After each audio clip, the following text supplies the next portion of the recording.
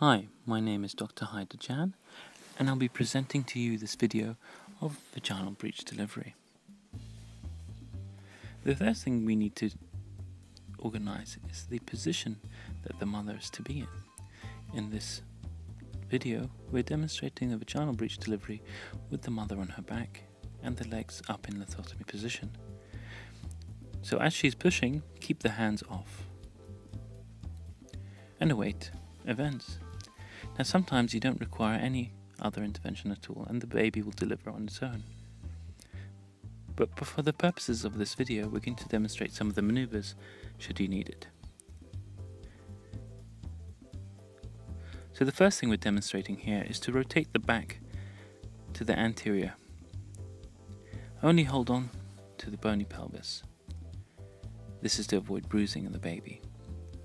So we're turning the baby so that the back is facing upwards. There we go. Should the back face downwards, then it won't be possible to deliver the baby, so this is an important step.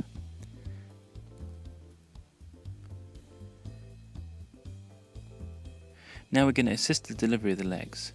Place your finger behind the leg and push behind the knee to lift upwards. This causes flexion in the knee.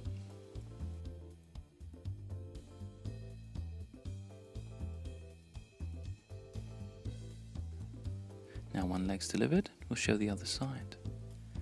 Again, we put one finger behind the knee, holding the femur so it splints the leg so the leg doesn't break, and pushing upwards there, so that delivers the other leg. Now we've already rotated the baby into a side position to allow the release of the right arm. And now we're sweeping our finger over the top, down into the elbow, pushing downwards to release that arm.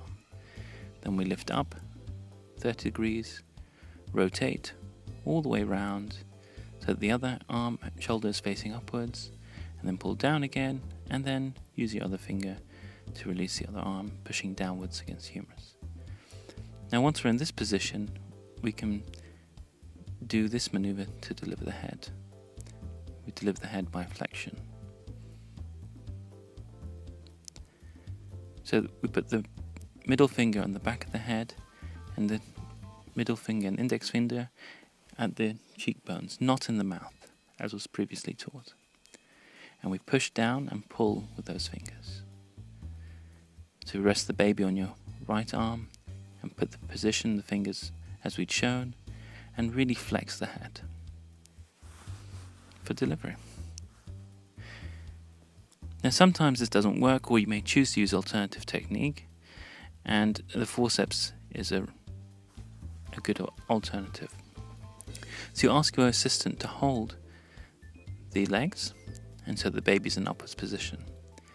You apply the forceps as you would in a normal delivery, by using light finger touch and inserting it with the thumb.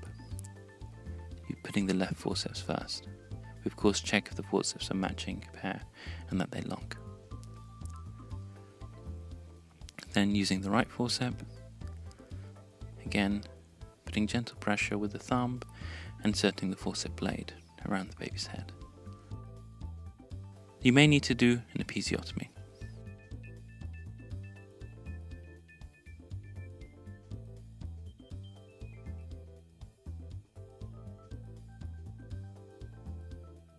Then using the right hand, pulling horizontally and using the left push downwards,